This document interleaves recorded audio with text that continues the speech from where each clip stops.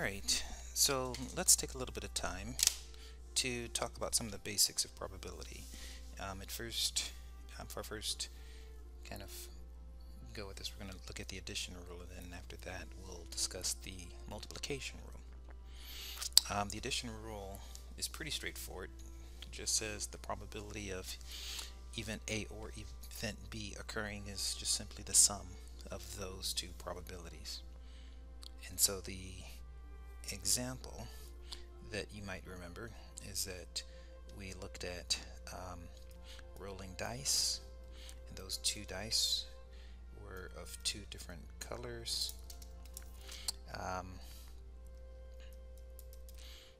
all the way down to values 1 through 6, and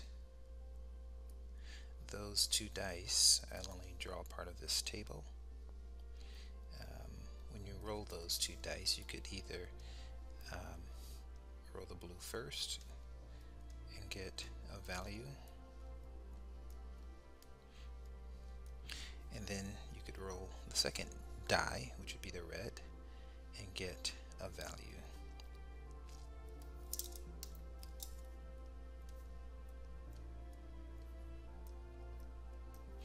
And so in looking at those, when you roll those two dice, you could get a sum of 2 by rolling snake eyes 1 and 1, or you could possibly roll those dice and get a sum of a 3. And so the simple probability rule is something that you guys kind of were able to pick up intuitively, more or less, because I could ask you what's the probability of these two random events. The random event is you roll the two dice and the sum is equal to a 2, or the sum is equal to a 3. And so probability is largely about counting, and so we needed to look at this and count how many ways we could get a 2, and then count how many ways we could get a 3. And when we looked at the probability of getting a sum of 2 or a sum of 3, we saw that there were 3 different ways that they could happen. It was one way to get a 2, and then there were 2 ways to get a 3. And so we could look at this and determine that the answer was there were 3 ways to get one of those 2 random events out of a total of 36 possibilities. So we could just simply add those 2 probabilities, the probability of getting a sum plus the probability of getting a 3, which would be the 1 over 36 plus the 2 over 36, giving us 3 out of 36. So let's just use that rule, and generally we can use that rule for quite a few problems, but let's look at when we have to make an exception. So let's come up with a simple example. Let's say that we have maybe 100 people that are going to be tested, and we want to see what their blood types are. So the blood types that we were able to get are going to be these here as shown. And so if you generate this table, there were some that were of type O, some people were of blood type A, and some that were of blood type AB,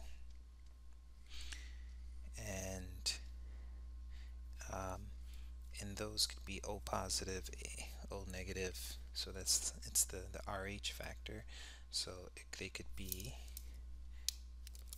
certainly either positive or negative, so let's write that here.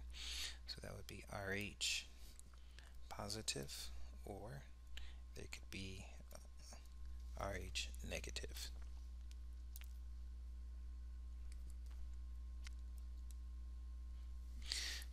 how many were, how many did we count? So there were 39 that were of this O positive, 35 that were of type A, and that were Rh positive. I'm going to change this to make sure that I also include those that were of type B, and then put AB over here.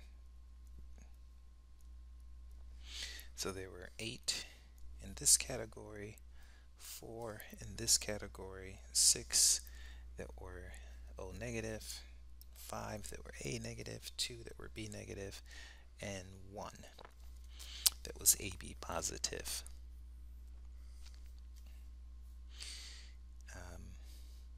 So everyone that tested, they were either going to be Rh positive or they were going to be Rh negative. Right? So when we look at the totals of those that were positive, the 39, the 35, 8, and 4, we would count a total of 86 that were positive, and if we count the negative, we'd see 6, 11, 13, 14, so 14, and that indeed gives us our 100.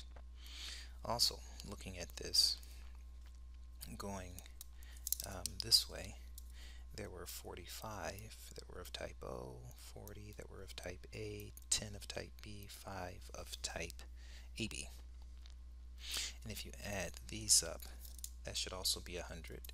So 45 and 40, 85 plus 15 gives us 100. I think I put 80 here. So this is a total of 100.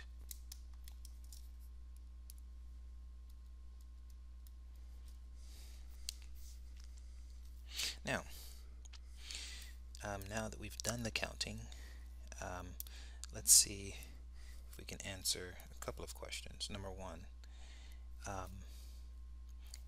if I put all of these 100 names into a hat and I randomly select one, what's the probability that the person that I select will be part of group A, or this, and then what's the probability that that person that I randomly select is not in group A?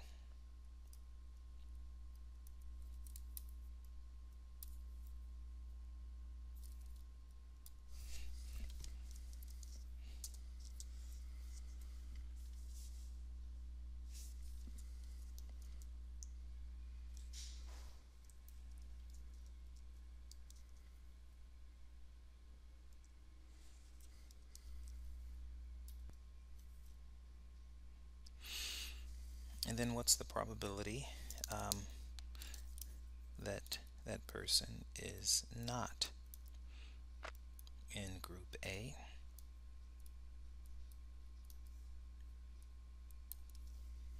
So we can look at this and do a count. So how many are actually in group A?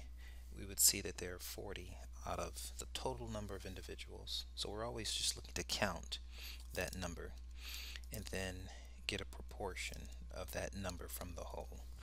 So you can look at that P as indicating proportion or probability or percentage, all representing some type of fraction or ratio. So the proportion or probability of finding someone who's in group A is going to be the number that are actually in group A out of the total possible draws out of this, this random draw of all these names in a hat. Now, what's the probability of finding someone who's not in group A? Well, you just look at the entire whole, and it would be everyone else that's not in group A. So 100 out of 100 is the whole, minus those that are in group A, gives us the 60 out of 100. So these two are complementary. I won't simplify just yet. I think keeping it like this kind of reveals a bit more about the math. So it's, you may want to, you could say it's 40% and 40%, and that would be fine. But I'll just kind of continue 40% and then 60%. But I'll continue and not worry so much about simplifying just yet. How about this question? What's the probability of finding someone whose blood type is of type Rh negative? Again, you just go in and count how many are of type Rh negative, and you can see that there are 14. So there's 14 ways of drawing a random name out of a hat where we'd end up with someone with an Rh negative. So let's look at this one where we're trying to determine the blood type of someone who fits in into these three categories. Someone who is of, we want to know the probability of finding someone who's of type A, or type O, or type Rh positive. So if we simply try to do this, A plus the probability of finding someone who's of type O plus the probability of selecting someone randomly whose blood type is Rh positive. If we did that, we'd see that these numbers then, if we add the probability, look at the probability of selecting someone who is of blood type A, that is 40 out of the 100. Whose blood type is O, that's 45 out of 100, and whose blood type is also Rh positive. So that would be the 86 out of 100. So those numbers, 40, 45, and 86, 40, 45, and then 86 are the three numbers. So let's think about that for a second. If we look at those who are of type Rh positive, and then if we also consider those who are of type O, and those that are of type A, we would see that in our 45 and 40, we've already counted certainly those that are of type O and A, but we've also counted those that were positive. They are already in that group. So that when we added the 86, the probability of finding someone who's Rh positive, we're adding the 39 and 35, and then the 8 and the 4. So we're double dipping here. If you look at where those two kind of overlap, we are double dipping. So I like to say you want to remove that double count, the double dip. And so that's where this this rule, the simple addition rule, well, not the simple, but the addition rule of probability says we can't just add those up, because if we did, we'd end up with an 85 and 86, or 171 out of 100, right? And you can never have a probability that's over 100%. So that's a problem right here. So we've added in some, we've counted twice those that are in those two that are also in that group as well. So let's remove them, and that's what this rule states. So the way to look at it is simply add the edges. The 45 and the 40 is one edge, 86 is the other edge, and where they intersect is typically where you can expect to see a double count. And so it intersects at the interface of the Rh and O, where those are both true. So minus the probability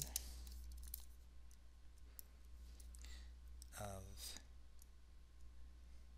the Rh positive and O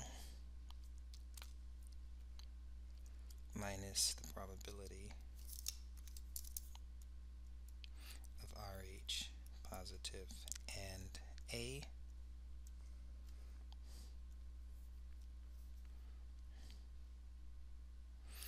and that is where the double dip occurs. And so those two numbers would be my 39 and my 35. So I'll subtract out the 39 and I'll subtract out the 35 probabilities. And so that sum there is going to give us our 97 out of